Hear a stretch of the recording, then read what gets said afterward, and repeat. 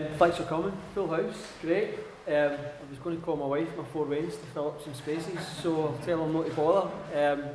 So thanks to Street Level, thanks to John and Malcolm for sorting us out tonight. It's been a long time coming. I've been pestering Malcolm for quite a while. Also thanks to John for contributing several essays to this project in the book. So we'll hear from John later.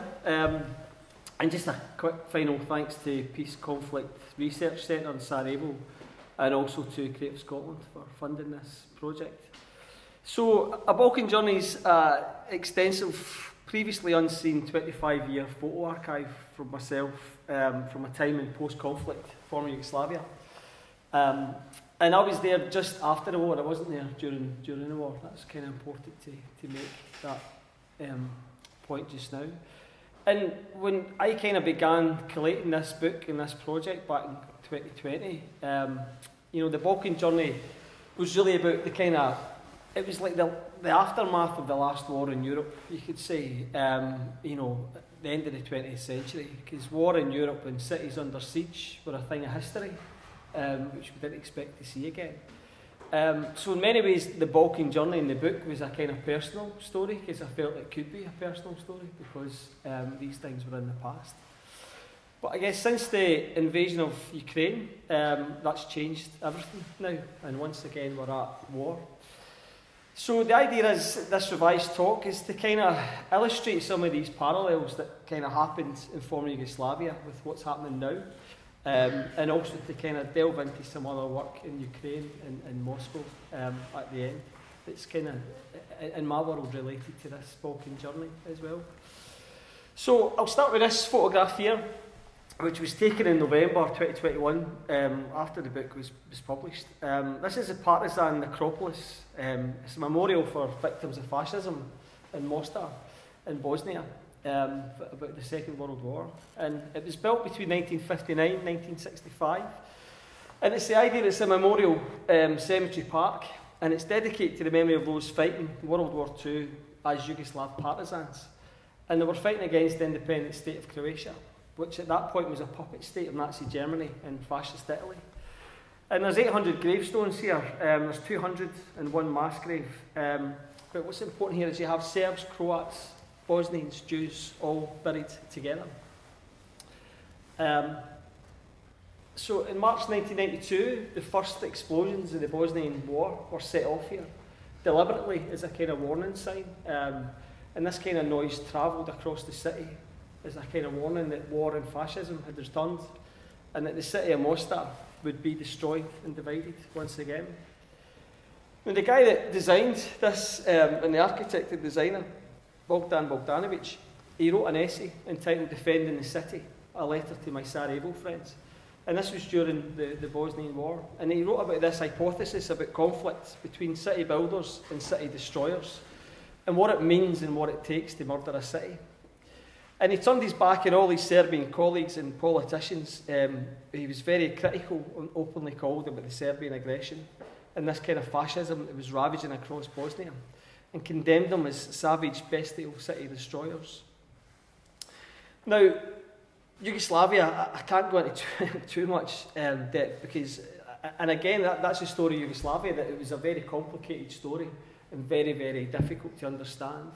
But essentially, Yugoslavia began to disintegrate in the late 80s, and by early 1991, the war had flared up in Croatia and then Bosnia, as kind of political leaders and manipulators, you could call them, sought to create their own ethnically pure states. It was a greater Croatia, greater Serbia, and you'd Bosnia sandwiched in the middle. Now, the way we were taught what this war was, and these kind of nightly news reports, that this was a, you know, labelled wrongly as a barbaric civil war. It wasn't a war of aggression either. All sides were to blame, we were told. And it was kind of fueled by this ancient ethnic hatreds that were unique to the Balkans. This couldn't happen anywhere else, we were told. And this level of barbarity was part of the Balkan history and its peoples. So therefore it was too complex to kind of intervene and to try and stop this war as well. And that seemed to be the message that was that was broadcast by our politicians and by the media. So, like most people, you know, before the internet, you had the 9 o'clock, 10 o'clock news, and you would tune in and watch these nightly TV reports. Kind of, I'd watch in horror and then scratch my head, then tune out because it was nothing to do with me. I was living in Airdrie, which you know, was like my late teens, and these wars in former Yugoslavia were happening in a distant parallel universe. So I didn't take much interest as the war was going on. But just moving on quickly, in 1995 I had to do, I was doing one of these fantastic degrees that Paul and the audience here will back me up, you know, social sciences, psychology degrees, great degree to do if you don't want to know, you don't want to know what you want to do when you grow up. And as part of that I had to do this dissertation, and I wrote about the conflicts in former Yugoslavia, because at that time it was my chance to kind of turn my ignorance around, if you like. But I spent a year researching for this kind of dissertation, and this paper I did, the psychological political forces behind nationalism.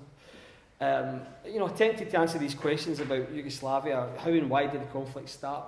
How did neighbour turn against neighbour? And why was it so brutal? And fundamentally, could this happen elsewhere? And this kind of 10,000 words that I wrote gave me this kind of vague insight to the conflict, but more importantly, it started this obsession with everything to do with former Yugoslavia. And the wars had just ended. I was desperate to kind of, well, I had no idea what I wanted to do here, but I was desperate to get out to former Yugoslavia and some way kind of do some voluntary work. And at that time, I had to put together a CV, which, if anybody remembers their first CV, is a fairly daunting prospect, especially the skills and interests section, because I had nothing to put in. So I put down photography, because I thought that's quite a cool thing to say that you're into. But I'd never owned a camera, I'd never taken a photograph. And I faxed this CV off to that's how long ago it was, to some volunteer agency that matches your skills. And just wondered if anything would come of it. So several weeks later I got a letter inviting me to join this small NGO working in this small town called Pakrac in Croatia. And part of that role, it was a social reconstruction project in a divided town. And part of that role would be to help run a project teaching kids black and white photography. And I thought, shit, I don't know how to do that. So I'd been rumbled, I'd been caught out telling wee white lies. But it was too good an opportunity to refuse, and it was the only opportunity I had. So I kind of immediately began this crash course in photography. I bought the Kodak Pocket Guide to 35mm photography book, joined my local amateur photography group, queued up outside this cupboard waiting to develop pictures while the old men were in developing pictures of swans. As photographers, we've all been there. It was a really slow process. But kind of to learn and experience the magic that was the darkroom, and that was my kind of introduction to photography and introduction to the Balkans. So this Balkan journey finally began in Pakrac in late 1996, August 1996, sorry. And Pakrac was far away from this kind of postcard idyllic beaches and countless islands that you think of when you think of Croatia and its coastline. It was like a wee Wild West town in rural Croatia, and it was far from anything apart from kind of front lines and destructions and landmine take. And this town itself was, the first shots here were fired in the dissolution of Yugoslavia in 1991 as rebel police seized the town, trying to claim it's part of their own Serb Republic in what would later become independent Croatia. But anyway, the town changed hands several times throughout the war in Croatia, and the town was left in ruins. It was around 80 to 90% destroyed during the war. And even after the war, you know, there was still a lot of tensions, there was still division, and nothing had been rebuilt. So for a kind of wee guy for Airdrie, it was quite daunting to kind of be there and to think I was going to have to stay there. This kind of former front line, and it was now a dividing line that few people crossed. So you had mainly Croats living in the town centre itself, and you had a handful of Serbian old ladies living in the surrounding villages. But there was still this division amongst the town, and crossing that dividing line was a big deal. But as I say, there was no gunfire, there was just a lot of kind of buildings in ruins. But on some nights you could hear kind of explosions in the fields of animals setting off landmines. So it kind of kept you on your toes and kept you reminding where you were. You obviously watched where you were walking. So it wasn't the kind of gap year experience that I'd kind of envisioned, but it would become home for the next 4 months. And part of this volunteer work involved a lot of community visits across this kind of dividing line in the town. And the first lady they met here was a lady called Luba Selthofer, and she was a 55-year-old Croatian woman. And she had been living alone in her flat here, and that was the kind of former front line. So there was no one else living there. Everybody else had left. But Luba refused to leave her home during the war. She became known as Crazy Luba by everyone else in the town, because during intense periods of gunfire and shelling, she would yell at the kind of Croatian soldiers at this side from her living room window, and then she could run to her bedroom window and shout at the Serb soldiers. And she was just shouting at both sides to end the war or to shoot her and get it over with. So she had quite a reputation in the town. But peacetime wasn't easy either. There was nothing, you know, besides a weekly trip to the newly repaired Catholic church. She had nowhere to go and nowhere to see. The town and her life were very much empty in peacetime. She thrived on receiving visitors and would bring out this biscuit tin of old wedding photos to show her guests, lamenting the days of a handsome living husband in peacetime Yugoslavia. And she hated the war, and she blamed both sides for kind of destroying her home and her neighbourhood. She had no great fondness for being part of a new Croatian state, and she preferred to live in the past with her memories. And that was the case with a lot of people who you met in former Yugoslavia.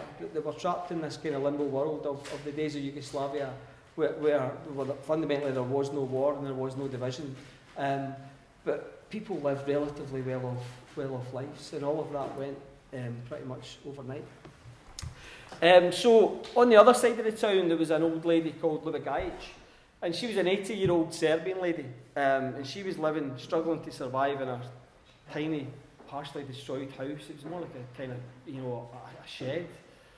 And like most Serbs who were fearful of living in a newly independent Croatian state, all her friends and family had fled Pakrac. No one else wanted to stay, and that's why it was only elderly ladies that were left behind. Even all the old men left as well. But defiantly, she stayed behind and kind of struggled to get by on a day-to-day basis.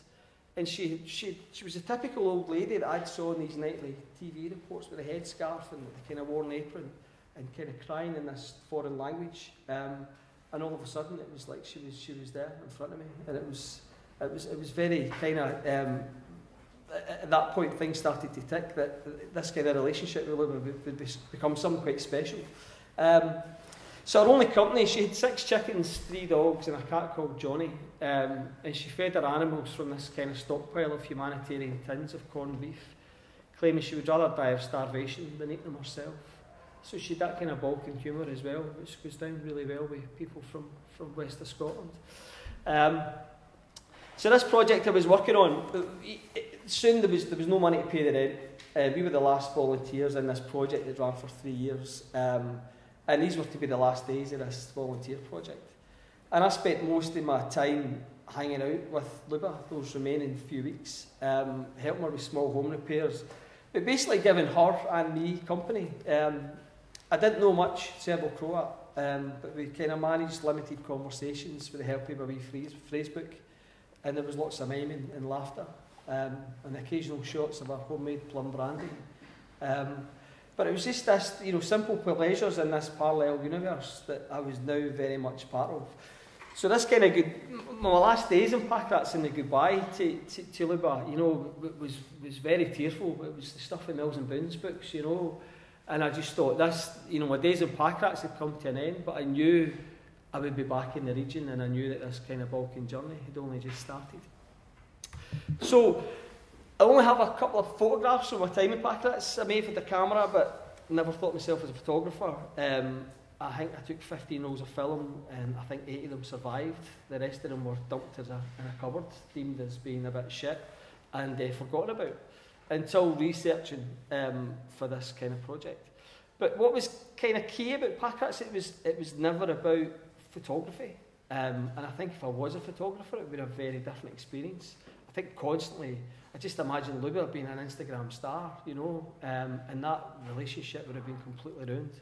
So this is why I think that the start of this journey was really kind of imperative for me, because Photoworks it was the only time that I've had that you get that experience and opportunity to kind of absorb and reflect on everything without a camera, on everything that surrounded you, and that's almost impossible now, particularly with these bloody things as well, you know, you can't. So for me, in those early days, this Photoworks experience was really key to the Balkan journey. So Sarajevo, so from 96 to 99, as I say, I knew I'd be back, and I came into Sarajevo in the autumn of 96. So I was used to this kind of war-torn and destroyed small town, but the kind of nothing kind of prepared you for the kind of level of destruction in Sarajevo. I mean, this was like a late 20th century Dresden or Stalingrad. It was a kind of deliberate killing and destruction of the city and all it stood for. The destruction was jaw-dropping. It was seemingly total. There was rows and rows of bombed out high-rise flats, you know, shell craters and explosion deaths everywhere. So many buildings in ruins. And when you see that in a city, particularly a city that sat in a valley and surrounded, the level of destruction was quite intense. But it was, I then get interested, it's like, how do you pick up the pieces? You know, how do Sarajevans pick up the pieces after nearly 4 years of war and siege? Because the war was over. It was supposed to be a happy time. This is supposed to be when you start rebuilding your lives. But it was that question of where do you even begin to start that process?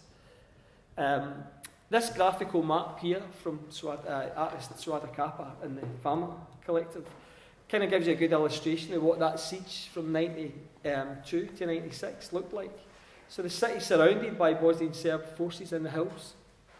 The city was completely cut off. It was riddled with sniper fire, bombarded, hundreds of shells daily. Water and electricity were cut, and it became impossible to enter or leave the city. And ultimately 11,000 people would be killed in Sarajevo alone. And this siege was the longest siege in modern day history, and it lasted 1,425 days. So, going back to this idea of, at the start about former Yugoslavia, and this idea about, you know, there's no aggressor and all sides are equal. What also happened was there was a UN resolution at the start of the war in Bosnia, across all Yugoslav territories, that put an arms embargo in place, with the idea that it would prevent escalating violence. And when this embargo was imposed, only the Yugoslav National Army, which they believed to be neutral, but it had significant supplies of heavy weapons and access there. This is the fourth largest army in Europe. It was able to surround the city. It was now in Serbian hands and would definitely cleanse Bosnia within 3 months. And the Bosnians and part of the Croatians as well couldn't take up arms to defend themselves. And I'll kind of touch on that later when we get to Ukraine and the idea of arming Ukraine, and how things are very, very different now. So the idea of Sarajevo, the fact that Sarajevo never fell either, and it was never taken, you know, it was never fully overrun, if you like, it was in part down to the kind of brave resistance of the city defenders who had everything to fight for. But the idea of the kind of Bosnian Serbs surrounding the city, it was to simply hold the city, to surround it, and no need to take it over.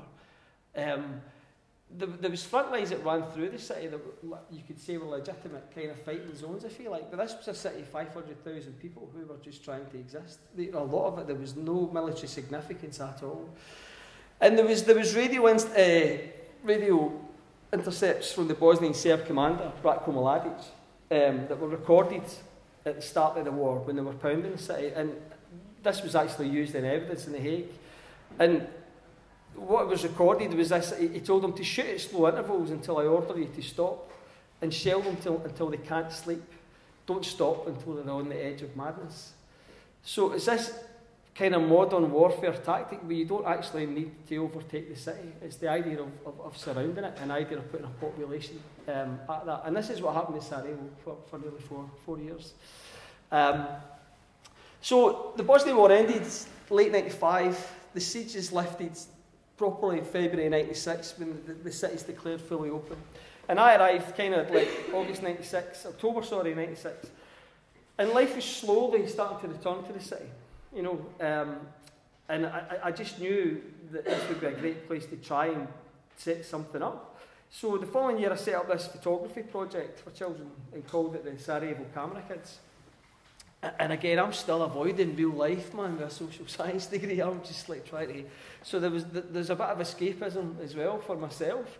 But anyway, so we had all this donated equipment from Scotland, and I set up this makeshift darkroom and organised black and white photo classes in the basement of Sarajevo's main orphanage. There was about 140 kids living in this orphanage. And during the war, the orphanage had been shelled several times. And some of the children had been maimed in the playground by shelling as well.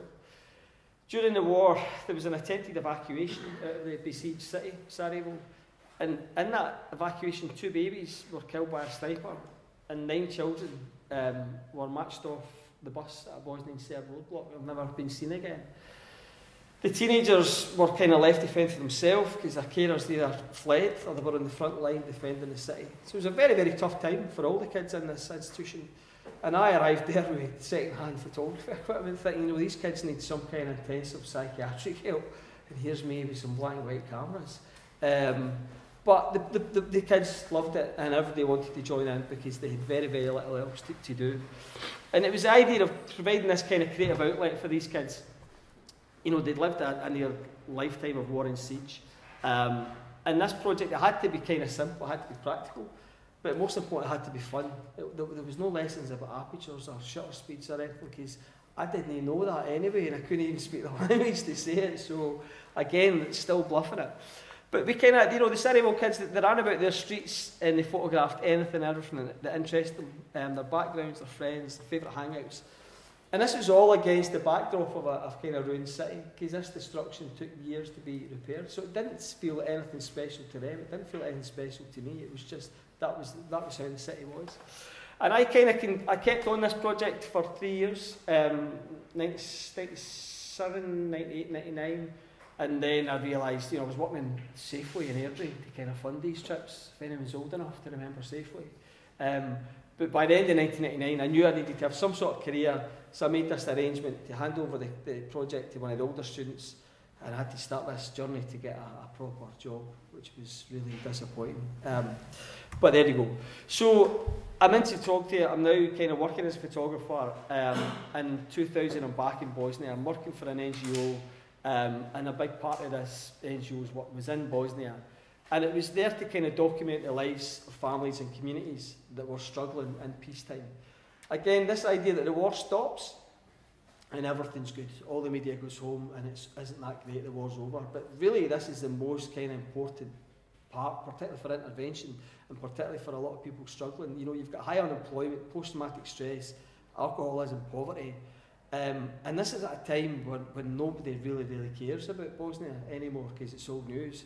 Because remember, soon after this, you start to get the switch to Afghanistan and Iraq, and Bosnia was old news. No one was really interested. And this was, again, this kind of critical time, and a critical time to document, you know, how people kind of move on and pick up the pieces after all this conflict. So this kind of, the US peace deal, without getting into too much detail, had effectively split the country. It's never worked, but what was just so important was to stop the war, and people thought they could never stop the war. So the Americans managed to stop the war, this agreement. But this kind of, even in the late 1990s and early 2000s, the legacy of the war was still raw, still brutal. And the political situation was very, very fragile, marked with a lot of corruption. You know, Bosnia politically is one of the most complicated countries. You know, it's a country made up of a loose federation and a republic. There's 3 rotating presidents. And it's mired with economic insecurity and inequality. You know, so no one thought peace was going to be this difficult, and people in Sarajevo and in Bosnia, you know, rightly started to get really pissed off at this, because this wasn't the peace that they had wished for, and it wasn't the kind of peace that they had kind of fought for as well. And for the young people and as well, you know, it's kind of, this division in the nationalism starts very, very young at school, because you have a separate education systems. that kind of work to replicate the divisions for young people. Each side reinforces its own historical perspective and political ideology, and there's little scope for real integration or dialogue or any kind of voices of dissent or a means to protest and to kind of stand up for something different. So this kind of system, even so many years after the war, kind of continued.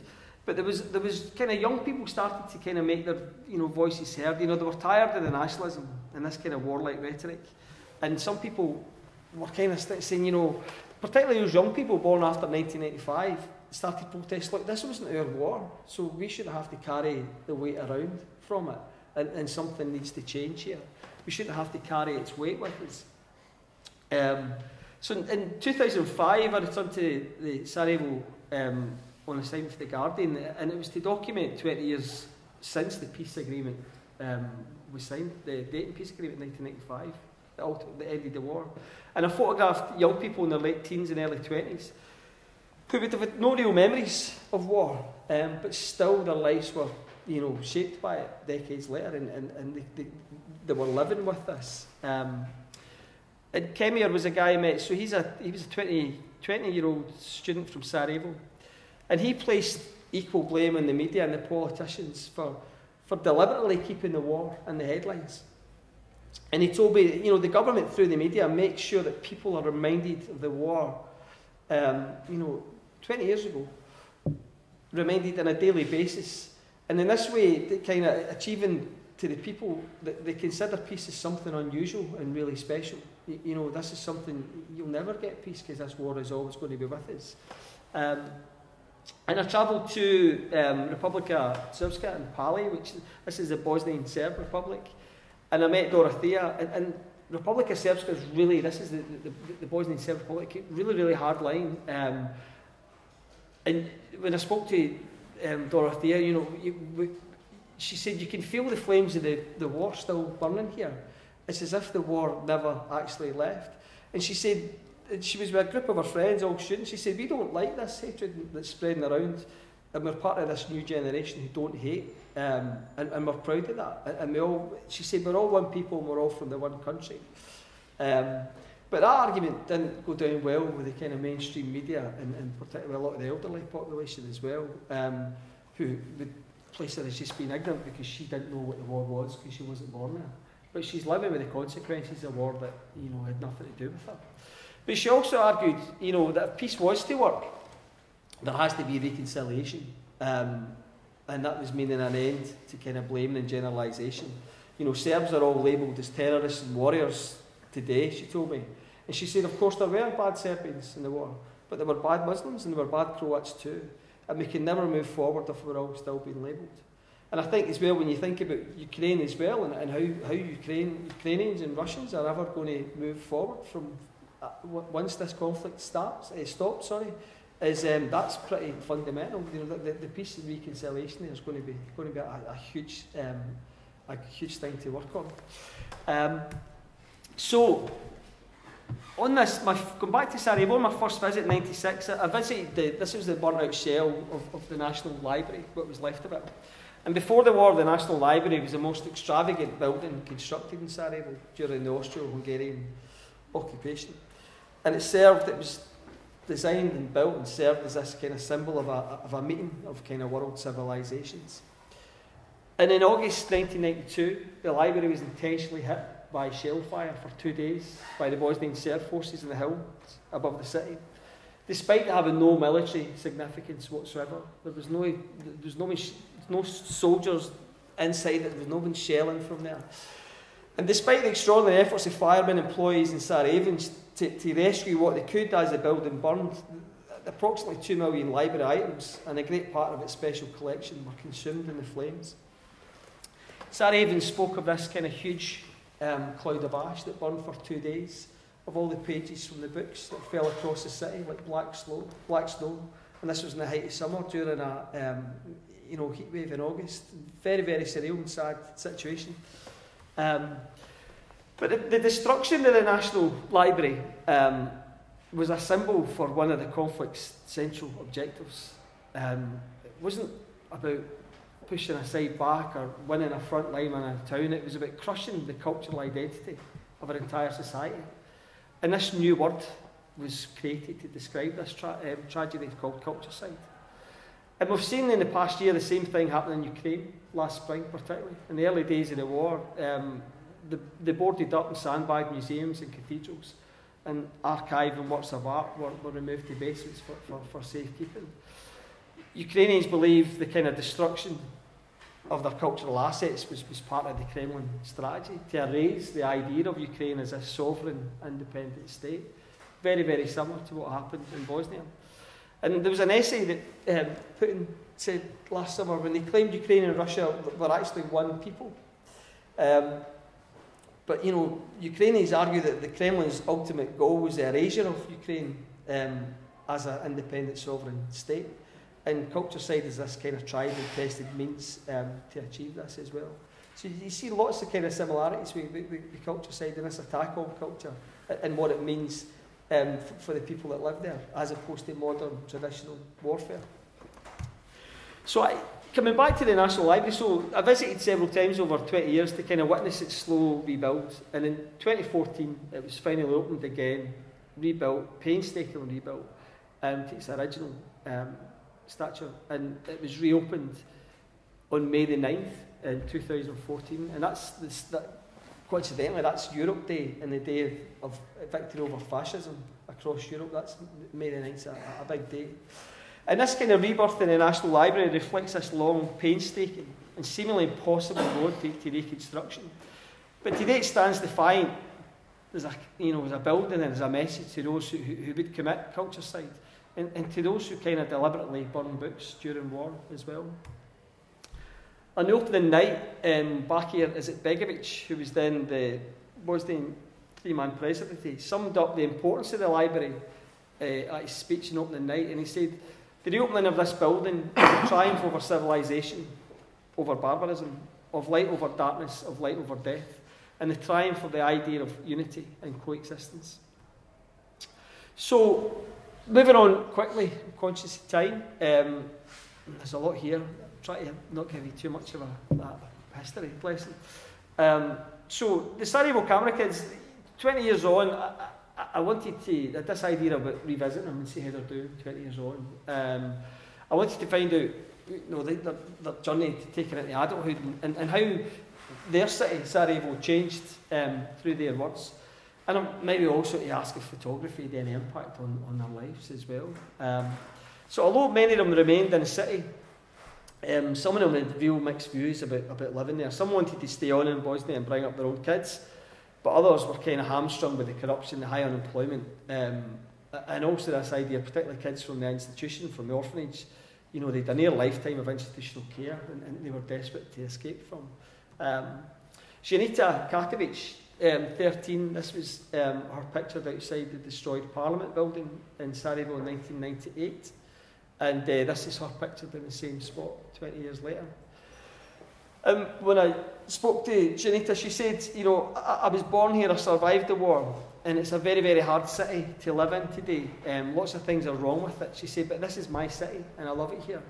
And anyone who stayed during the siege understands this. And again, it's this idea, going back to the idea of placing a city under siege, and it's the idea, and the constant bombardment is to break the will of its citizens, to break them, if you like. But in Sarajevo, it had the opposite effect. And Janita was a very young girl during the siege, but she's still, in many ways, one of the city defenders. Not only because she survived the war, but because she chose to stay there and bring up her own family. And that's really important about any.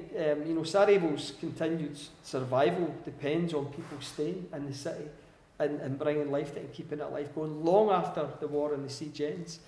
And we're kind of seeing this similar belonging and civic pride, if you like, being played out by Ukrainians today.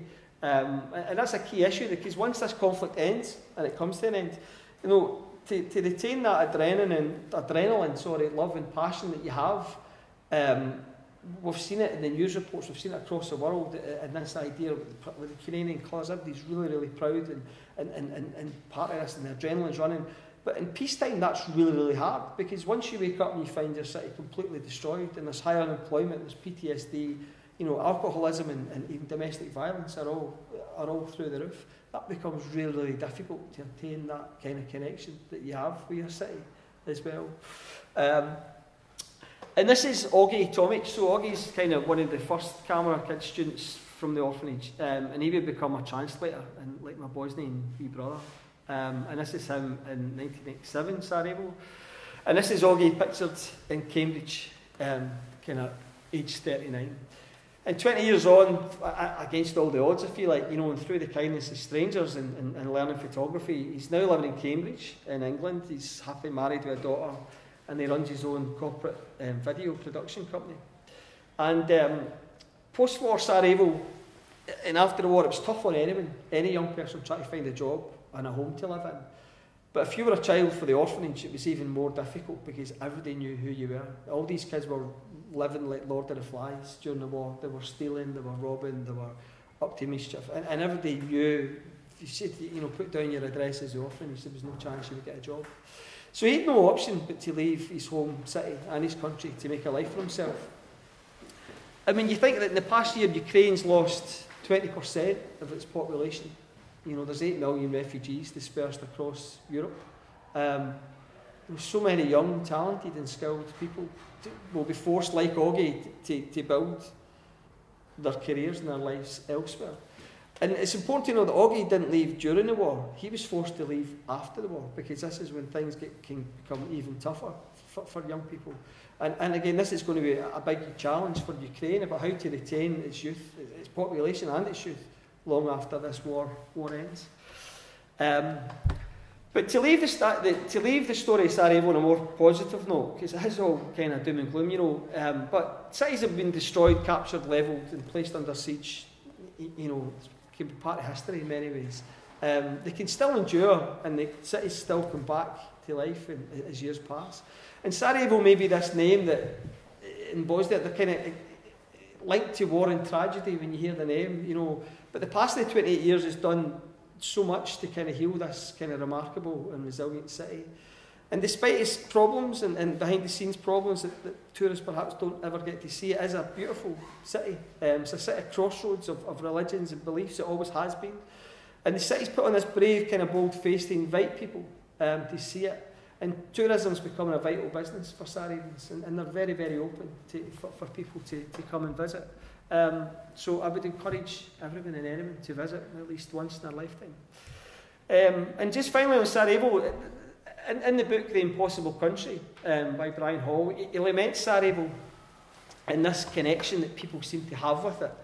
And when discussing Yugoslavia and all its various cities, there's this quote from him, and he said, Zagreb in Croatia was like the brain of Yugoslavia.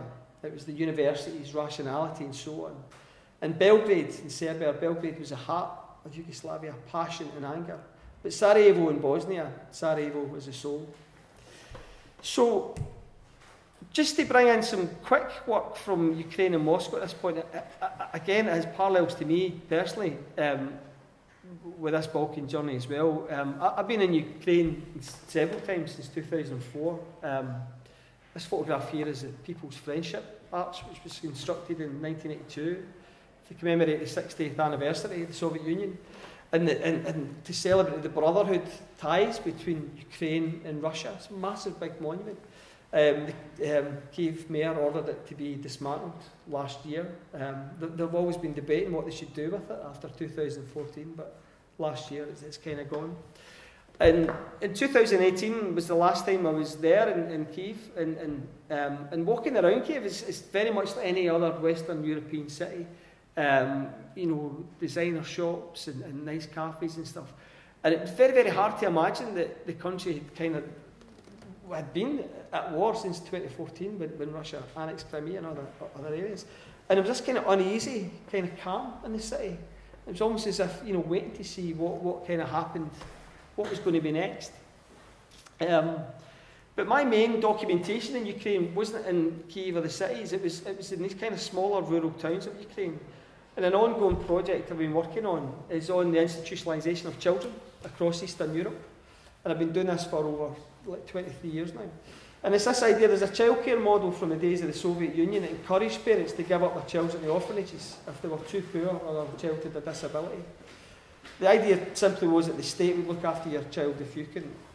These photographs here were taken in an institution here in Odessa. There was 200 kids living in this kind of Dickensian type building.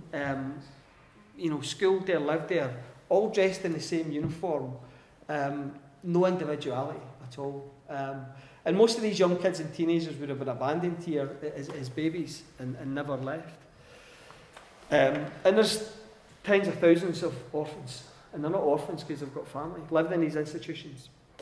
And it's a kind of indication of the kind of extreme poverty that Ukraine has, and this, what the EU and the Ukrainian authorities had already started to address. They were trying to push forward a new childcare policy in terms of new childcare practices, closing down these institutions but keeping families together, preventing children from going into these kind of states.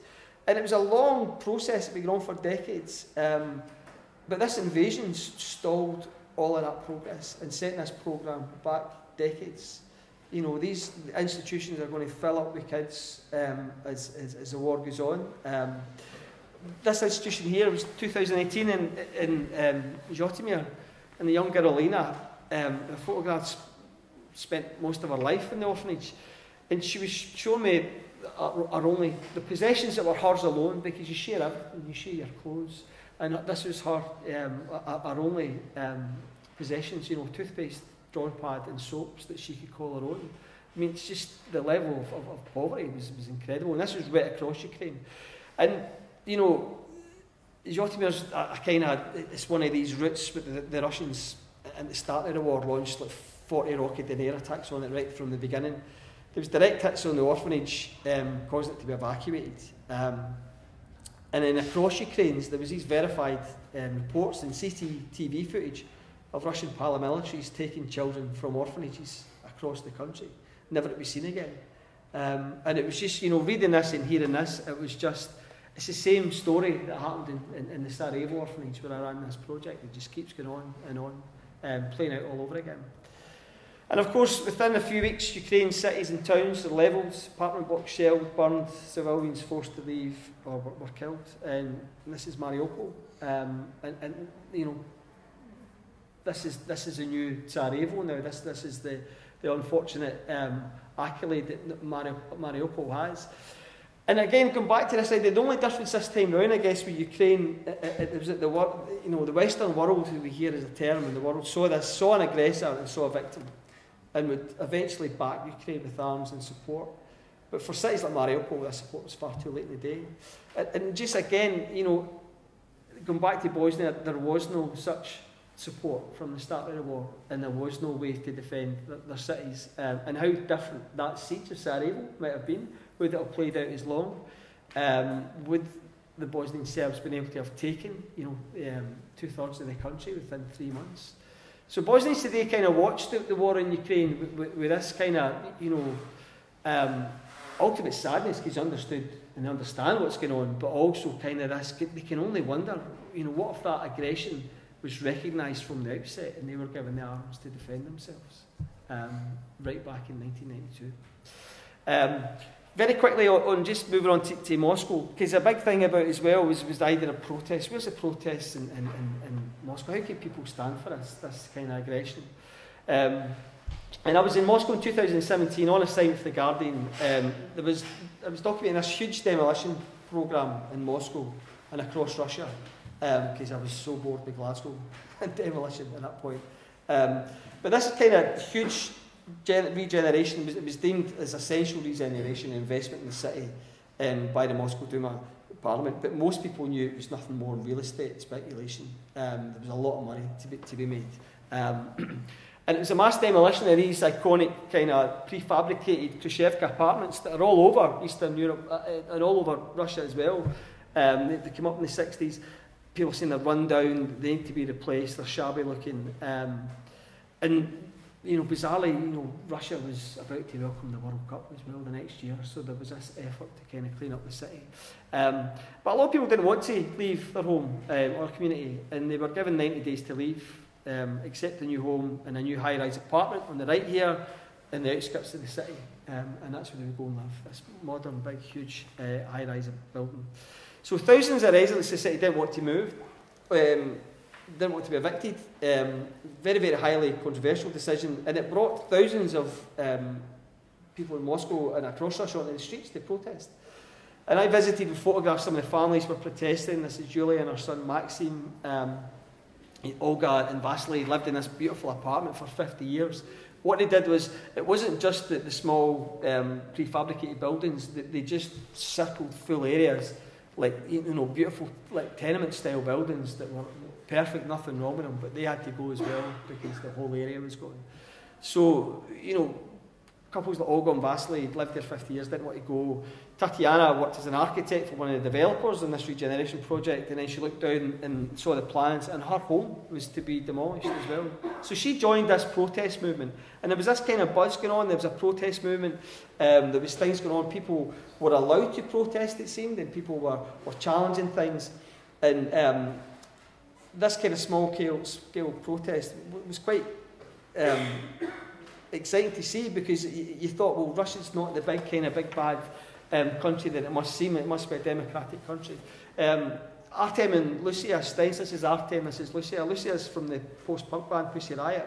And the two of them worked together. They were part of this huge underground protest movement. You know, young people dispossessed with the old guard running the country. Much like Kemir and Dorothea, who had photographed them in Bosnia. They weren't part of this brainwashed, elderly, state TV watching population, and they took to the streets using their art as protest. So Lucia and Artem with this project he made a plaster cast of her breasts, and they ran around all the apartment blocks that were scheduled for demolition, and it was accompanied by the slogan, "My breasts will protect your home," loosely translated. And it was a nod to the famous painting, "Liberty Leading the People" by Eugene Delacroix.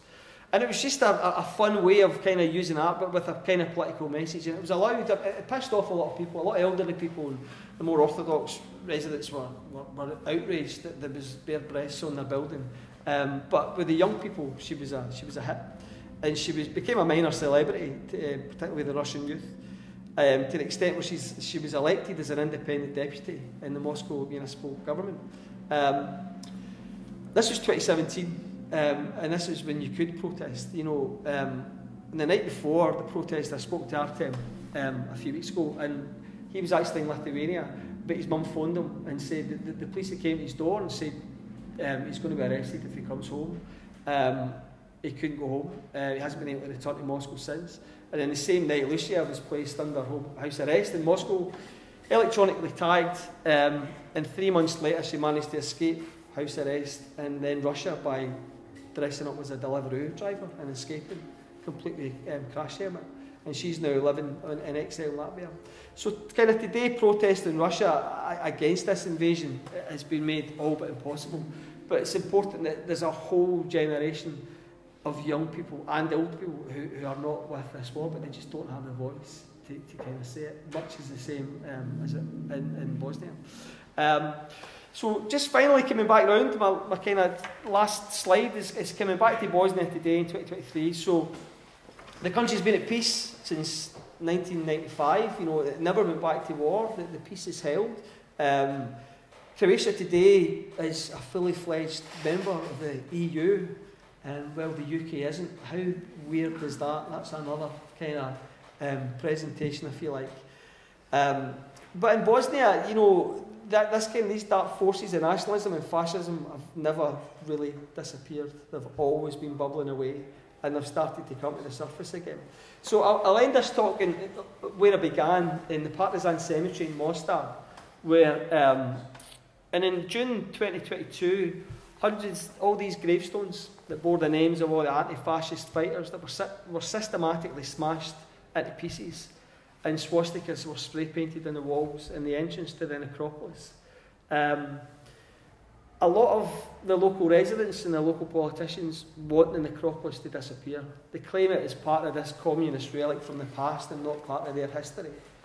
Local police say there was no witnesses, so they can't investigate. But it's this idea of police inaction is part of the problem and evidence of wider political forces at play. So Bosnia has found itself once again fighting in another front line. It's these kind of right-wing revisionist politics and fascism are on the rise. But I think what's important is this time round, particularly for me, is that, and for this understanding, it's not specific to one country, what's happening and what can happen. It's not related to a specific time. It's not related to some ancient Balkan hatred or feud. This kind of spread of fascism is happening everywhere. And it's really important that these kind of lessons, particularly from Bosnia, are looked at.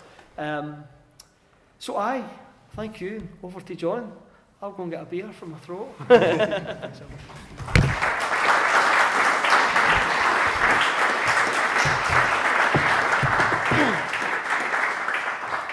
So, I know we're a bit pushed for time, so you'll be glad to hear that this is a lot quicker than what Keith just spoke about. Let's see, where are we? So, when Chris first asked me to get involved, much like his early photography days, I felt a little bit like I was bluffing it, because I knew very, very little about Yugoslavia and the countries that came to be from that. I grew up in Ireland in the early 90s, and we had our own things to deal with at the time, just over the border from where my parents lived. Although I knew things were happening there, one of my friend's fathers was stationed in Kosovo as part of the UN forces there. He never spoke to me about it, and things fell down the wayside when it came to it. But I had visited Dubrovnik in the early 2000s, I think, and these little signs are dotted all around the which we call it the Old Town. And Dubrovnik itself was a city under siege for 7 months in 91, 92. It was over 100 civilians killed and thousands of refugees came from that. I found these little signs quite useful in a similar way to Chris's photography, in that they became something of a portal that I could go and have a look at it, go and find a building and kind of isolate it and get to know the kind of human aspect of what was going on away from the statistics and away from the political side of it. So I spent time doing that while I was there. And this became a handy little jumping off point into Chris's work. Dubrovnik also left an impression because where I stumbled upon an exhibition by Zia Gafic, who's a Bosnian photographer who, like Chris, sorry, I'm just going to read this bit, who, like Chris, was interested in the post-war situation, the rebuilding and redeveloping of how people get on with their lives after things have happened. There are some tonal differences, obviously, because Gafic was 12 when the war broke out in Bosnia, and like most in that country, suffered tragedy by the time he was a teenager. That pain's etched all over his work, and rightfully so. He's a man who's made it his mission to highlight inequalities and suffering in war zones around the world, and by extent, issues of Islamophobia and other discrimination that arise from away from war zones because of his experiences. Chris, on the other hand, perhaps simply because he was a foreigner, perhaps as a defence mechanism against being consumed by the worst of it all, he seems to find moments where the human spirit comes through against all the odds. We see this in the early images of Pakrac, the two Lubas, one, the younger of the two, making her soup in the kitchen, the kind of banality of everyday life. It's set against her stories of shouting out her window at the soldiers who were shelling the hometown that Chris told us about earlier. The other Luba feeding cans of food that came from the UN aid packages to her dog, while she worked her fingers to the bone to grow her own food. When Chris first told me about working in the orphanages, my mind raced immediately to the footage of Romanian orphanages that filled our screens in the 90s. The sheer levels of poverty and neglect, a constant source of gloom in the evenings. Instead, what he presents us is with a group of kids that are very much in the moment, reclaiming their environment through the lens of a camera. We see them as they develop childhood bonds and they climb through the rubble. Chris could easily have presented us with bleak. Sorry, I'm really getting lost here. Chris could easily have presented us with bleak horror, just as many Western journalists did. Instead, he found moments of hope and chose to represent them. What the images with the Sarajevo camera kids show us is how those children began to reclaim and rebuild their world, despite what the adults had done to it and to them.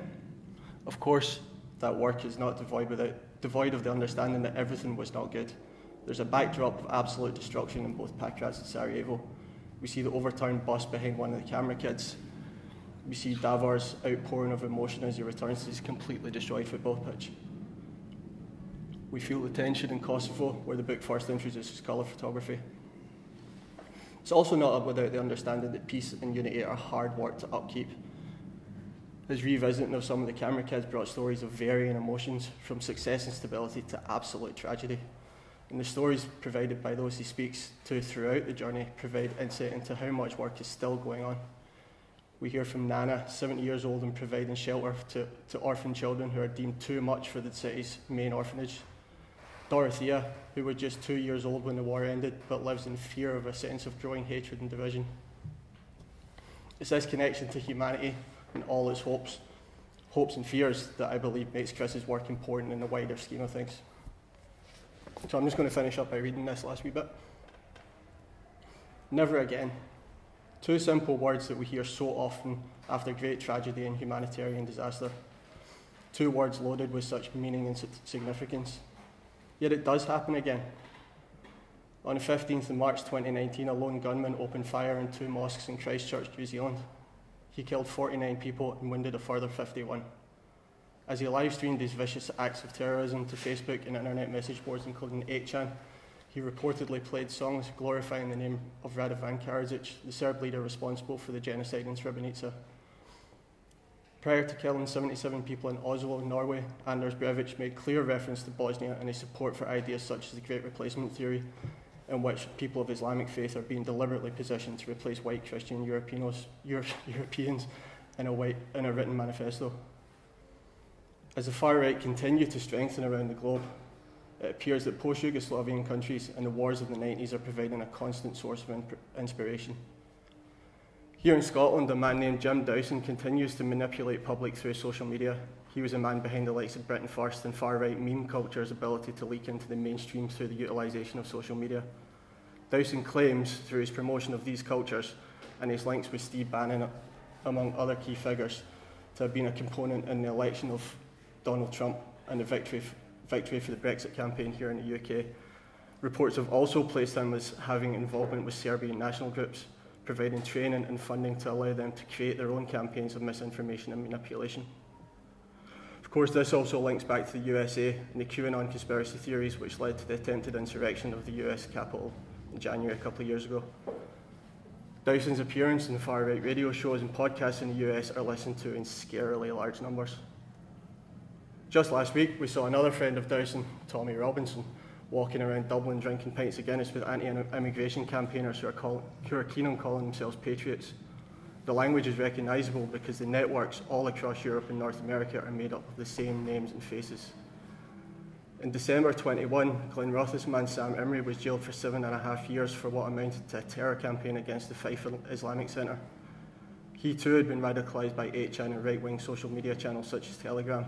He claimed that Anders Breivik is a hero and quoted his manifesto in various online videos. People like Dowson thrive off chaos and conflict, so it's no surprise that he's interested in these areas. Not least, he's found a way to profit from hatred through merchandising slogans and constant paid-for platforms such as podcasts and streaming content. Sadly, they don't go away with it by simply ignoring them, which makes documents like A Balkan Journey, which show the effort and sacrifice people have made to retain peace and stability, all the more important. Everything within these tensions comes back to a need to retain some sort of cultural memory. If a genocide denier such as Mladen Vrđicić can become the mayor of a town of Srebrenica, or a writer such as Peter Handke can win a Nobel Prize for Literature despite decades of anti-Islamic pro-Greater Serbia rhetoric, then we must find ways to amplify voices of truth. Arts and culture play a huge role in ensuring that these stories are told and that healing might continue.